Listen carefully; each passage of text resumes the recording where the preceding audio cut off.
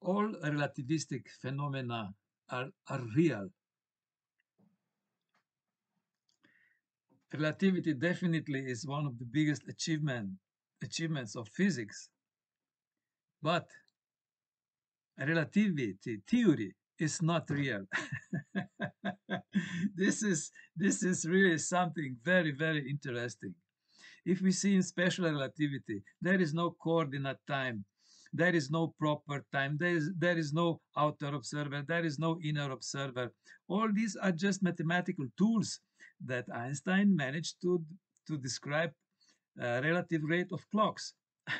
But also here, he was not very clear because a relative rate of clocks is valid for all observers, has nothing to do with the observers. It is a direct consequence of the variable energy density of superfluid space. And also in general relativity, there is no curator of space. There is no time dilation. There is no all these mathematical tools. Nothing of this exists in physical reality. So anyway, uh, relativity is a great achievement, but this is mathematical achievement. Okay. Einstein was very clever and he put all things together so it seems that it works. But basically, it works only to the certain extent. And we have in a general relativity, in a special relativity, we have contradictions. As this time travel, which is absolute nonsense. And then this idea that that a certain rate of clocks depend on which observer observe the clock. That's absolute nonsense. So Einstein did not understand relativity himself very clearly.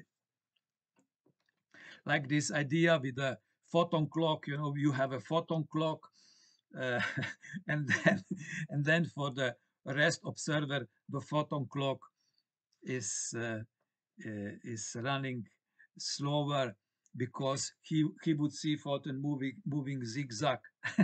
So the fact that he sees photon moving zigzag is only an optical illusion, but because of optical illusion, clocks that cannot have different rate. You understand? So this is this hocus pocus physics, you know. Uh, the photon clock, which is in the fast moving system, this fast moving system is interacting with the superfluid space and integrating the energy of the superfluid space. And this is the kinetic energy actually. And if this goes very fast, this is relativistic mass. And because of this, the energy density in such a fast moving object is lower. And that's why clocks run slower. But it has nothing to do with the observer. We have GPS, we have GPS system. Clocks run because of special relativity effect on the satellites. They run for 7 microseconds per day slower than on the Earth. And for the general relativity effect, they run for 45 microseconds faster than on the Earth. But this is valid for all observers. If this would depend on which reference frame, in which reference frame is observer, then GPS would not be possible. And then this decay of pions, which they are entering the atmosphere, because if some potential observer would be there because of their speed, he would see that atmosphere is only 2 kilometers or something thick. This is all nonsense. The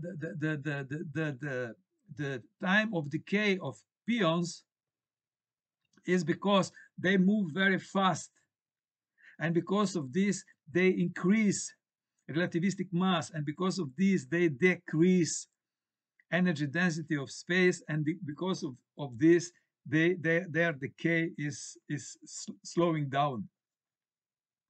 The entire relativity can be described with the variable energy density of time invariant space and with the property of a time invariant superfluid space that is moving, the local space is moving and rotating with the stellar objects. That's the whole point. That's this is it. There is no time as a fourth dimension of space. There is no curator of space. There is no, all these things in the universe does not exist. That's why we have such a big trouble to connect relativity with quantum mechanics. Yeah,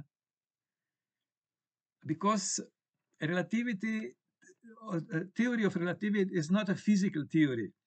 This is a mathematical theory. And Einstein was a great mind. But we have to understand that the big mind, the great mind, also make great mistakes. And abolishing ether from physics, this was the biggest mistake that was ever done in physics. Now ether is coming back to the back door in physics as a superfluid quantum space or quantum vacuum or physical space. You take name you like, but basically universal space is a fundamental energy of the universe. And this is a four-dimensional type of energy. An atom is three-dimensional type of energy. An atom is made out of elementary particles, which again, they have more dimensions. Okay. Already photon is four-dimensional.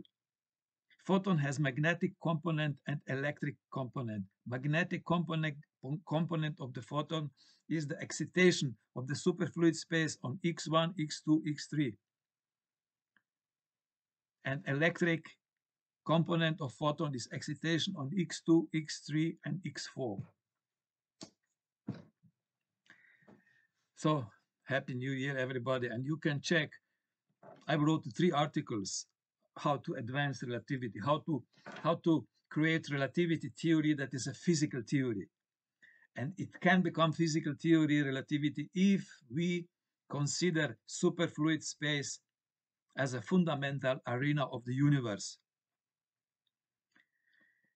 We have to extend the mass energy equivalence principle on the universe of space, and relativity works perfectly.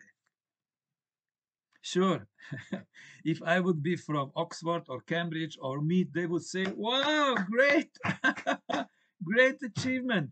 But as I'm in Slovenia and I'm nobody, I have a private institute, nobody will give me any attention, at least maybe in my life, but maybe in 50, 60 years, they will say, yeah, this guy was good. This guy was good. I really don't care. This is how lives run.